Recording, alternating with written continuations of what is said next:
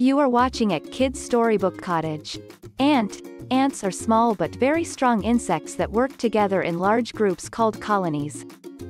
Butterflies have large, colorful wings and they start their life as caterpillars before transforming.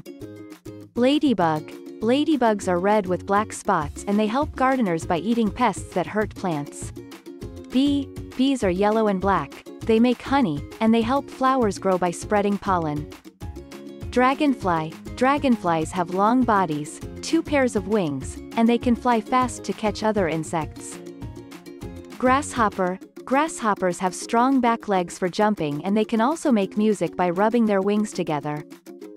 Caterpillars are the babies of butterflies or moths. They munch on leaves, and they will one day make a cocoon and change. Moths are like butterflies but they usually come out at night and they don't have such colorful wings. Mosquitoes are insects that can bite and they buzz in your ear. They lay their eggs in water. Beetles have hard shells for backs and there are more different kinds of beetles than any other type of insect. Fireflies light up at night with their glowing bellies. This light helps them find other fireflies. Cockroaches are tough insects that have been around since the time of dinosaurs.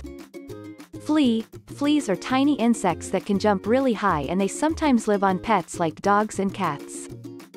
Praying mantises have long bodies and they hold their front legs up like they are praying. Stick insects look just like sticks or twigs, which helps them hide from animals that might eat them.